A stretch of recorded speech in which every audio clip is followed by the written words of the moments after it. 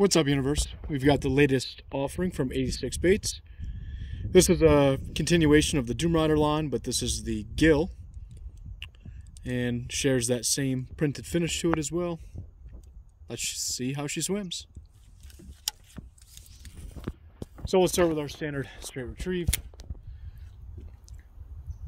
and this is about a medium slow, and if you get that wide, lazy back and forth swim to it, and it stays fairly upright as well.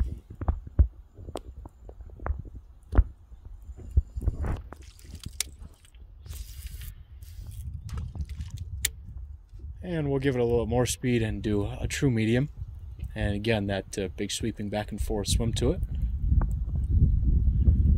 And the key of this bait really is that it doesn't like speed or real sharp inputs. So we're going to give it some nice easy bumps and work it around and show you what that looks like. So again, these nice easy bumps will get the bait gliding back and forth. It's really a turn and a short little glide there.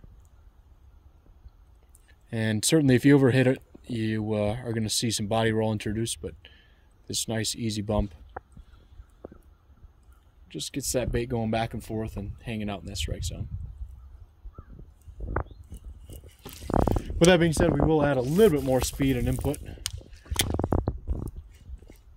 And we can kind of get it to flash its sides a little bit and stay real near the surface.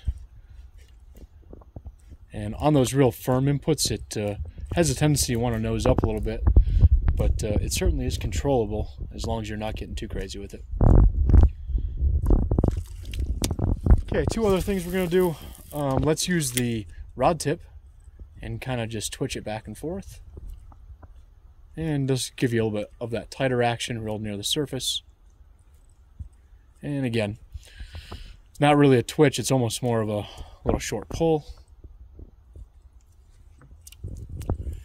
And the last thing we'll do is, I found that on a straight retrieve, if you keep your rod tip up, you can actually kind of turn this bait into a wake bait. And as it gets near the surface, the action will tighten up a little bit